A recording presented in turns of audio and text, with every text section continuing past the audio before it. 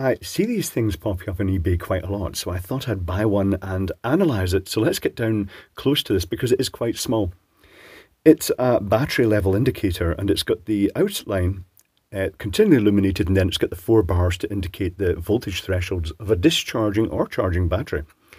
And if I turn the voltage down, you'll see that they pop off one at a time, but you'll also notice that the whole display gets a bit dimmer. That's simply because this is the lower voltage version. And even at the sort of lower voltage, when it's cut off at just above 3 volts, you can see the outline glowing, but this would actually be brighter on the higher voltage units, and you'll see why in the circuitry. But if you turn the voltage up again, it pops back into life and it gets bright. Okay, right. I've already taken the picture for this, so we can go straight to the chase here. I've already reverse engineered it because it's very exposed. Nothing to really take apart because it is just the bare module. Here is the schematic. So, well, not the schematic. This is the circuit board, the back of the circuit board. Oh, let me try and get into this without getting too close.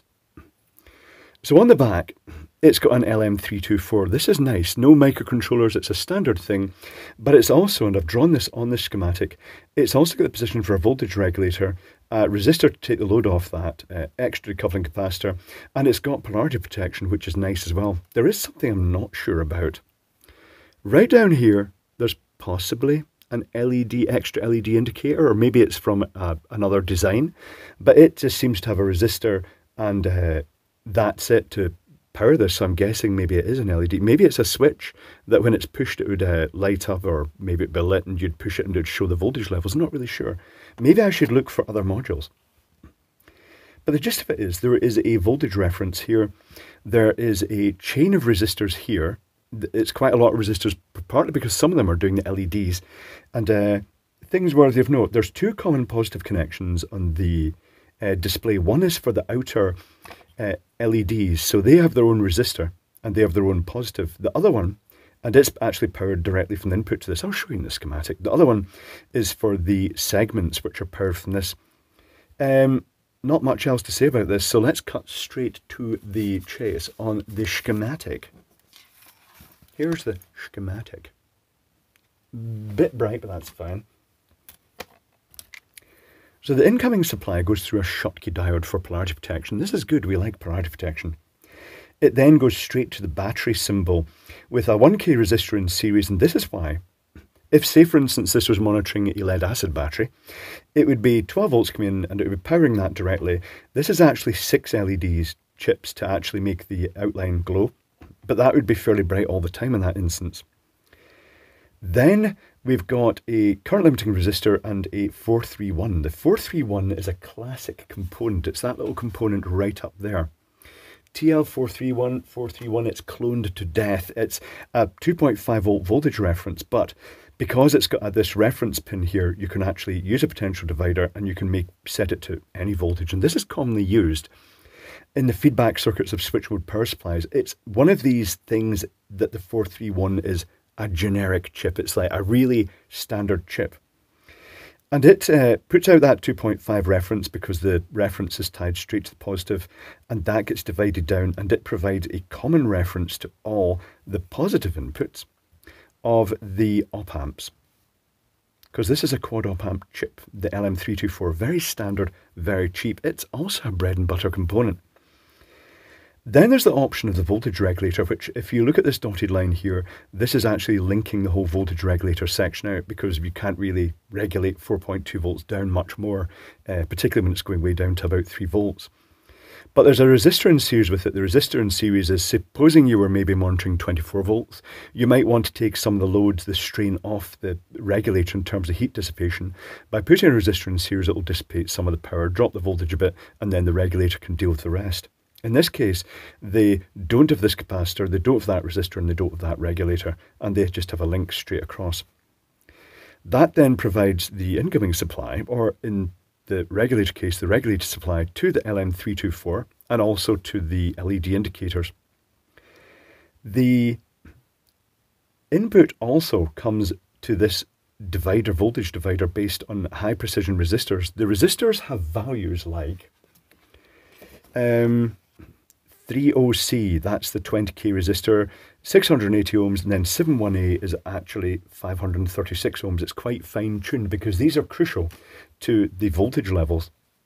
But they're set so that the voltage, as the voltage on the input varies with reference to the reference voltage here. Maybe I should put those little dots in as well. The purpose of the op-amp, or comparators could do this as well, but the op-amp, it compares the voltage between the two inputs, the plus and minus. And when one goes above the other, it will change the output state according to the polarity they're connected to. And in this case, when the voltage is falling down, the output goes negative, and the output goes positive, and the LED actually goes out, because it's when it's negative the LED is lighting.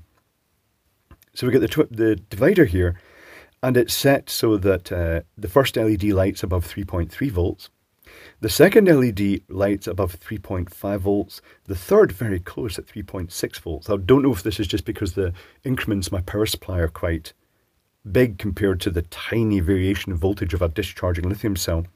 But the fourth LED for fully charged shows above 3.9 volts, which is reasonable enough. That's about 80% or more. So it's sensible levels, particularly because when this one goes out, the second one, when there's only half them lit, it is roughly 3.6 volts. So that is pretty much half charge in the lithium cell. And the resistors in this divider will be chosen specifically to match the incoming supply voltage. Say, for instance, if a sealed lead acid battery, it would show fully charged probably about 13-ish volts, and then progressively down, it would basically be fully discharged about 10 volts perhaps, because you don't really want to discharge them too much below that. So that's fundamentally it. Excuse any croakiness in the voice. I've been travelling and I've caught a exotic bug probably, or a cold. One of those things. It is exotic at times. Quite high value resistors, 1K5. That limits the current through the LEDs in output. But also, because the voltage is falling with this particular one, because it's not regulated, the intensity drops quite notably, as well, as you spotted. If this had been, say, for instance, for a sealed lead acid battery, just a single one, say 12 volt-ish, this would have had a regulator probably for maybe 5 volts, and that would have meant the LED intensity was constant all the way down to the bottom. And there'd be a bit of variation in that instance in the battery symbol, but having said that, it's only going from 12 volts down to about 10-ish volts, so it's not going to vary in brightness much either. Quite interesting. I wonder what the upper voltage of these is. I wonder if they go to, say, for instance, a JCB's 24 volt system with two 12 volt batteries in series. I'll maybe have to look that up. But that is it. It's very simple. It probably does offer, if you've got the skills to do so, customization for specific voltage levels. But as it is, as these are supplied quite cheaply, they've got these values pre-programmed in just for specific applications. And that is it. It's a very nice little circuit, actually. I like the fact that the module has... I grabbed this, I was going to turn it over. Well, that's not going to reveal much, because, yeah, this is just one side of the circuit board.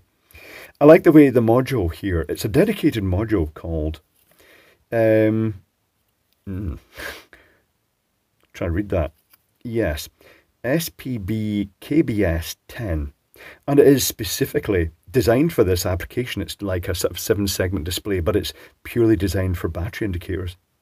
So there we go. If you have an idea of what that little switch at the side is for, that little illuminator, or if it's a different application for the module, let me know. I'm not really sure. Maybe I'll go and actually stop being lazy and look online. That would be quite a good idea. But that's it. Interesting that they've got all those component positions as well for the other functions and the other voltage ranges. Quite a neat little module.